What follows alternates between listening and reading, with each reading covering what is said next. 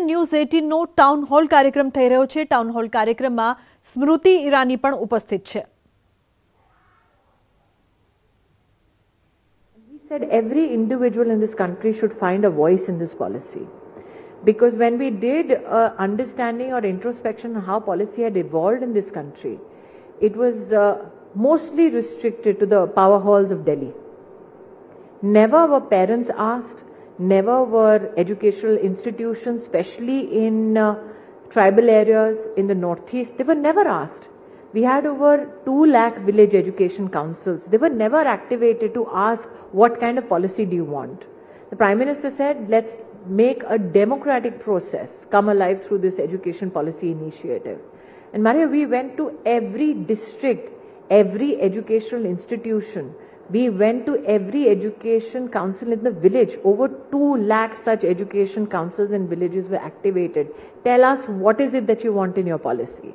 And today when we see this policy, it has, yes, for the first time in the history of our country, a gender inclusion fund. But the fact is that this is a policy that has been politically accepted across the nation, ideologically accepted across the nation. I'm extremely proud to have contributed to it. The other, if you want me to reflect on the remnants of my administrative experience, I think that leadership is not only about facing challenges in the present. It is also about preparing for challenges that may emanate in the future. In 2014, when the Honorable Prime Minister spoke about social media, technology, there were many in the opposition that scoffed at him. He first determinedly gave us the MyGov platform. And he said, let government ask the citizens' comment or the citizens' views or critique on government policies. And that is when MyGov started. What we also did in that time was to start the first MOOCs platform. Today, EdTech is the buzzword. In 2014, everybody told me, ये क्या MOOCs platform आप बना रहे हो? हिंदुस्तान खुद नहीं बना सकता. At that time, Government of India started a MOOCs platform which today has over 1,000 courses, has over 1.5 crore students. The entire curriculum was digitized and made available free of cost to every citizen. And I remember distinctly in 2014 and 15, people said, isse kya hoga?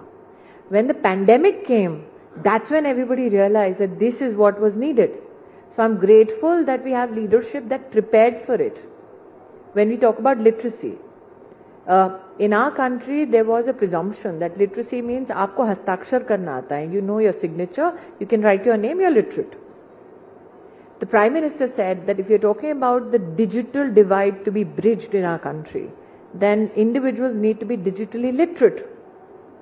At that time, there were many who scoffed at him and said, हमारे देश में phone कौन इस्तेमाल करता है?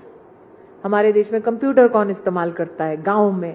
Today, you have a program called PM Disha, which not many people in Delhi may know of, but 4 crore citizens, especially from rural India, have been made digitally literate. Out of that, 2 crore 80 lakhs are only women. 2 crore 88 lakhs to be precise. That's a huge revolution which has happened in your country. So,